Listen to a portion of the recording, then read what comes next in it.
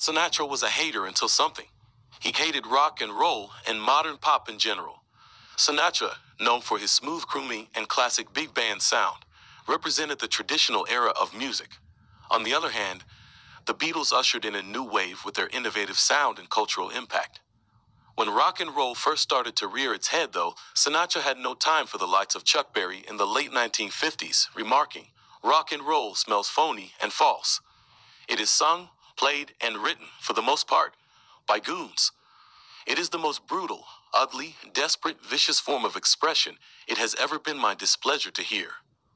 When talking about any competition with the Beatles and Esquire, Sinatra didn't hold back in defending his reign as the king of sophisticated music, stating in a press release for A Man and His Music, "If you happen to be tired of kid singers wearing mops of hair thick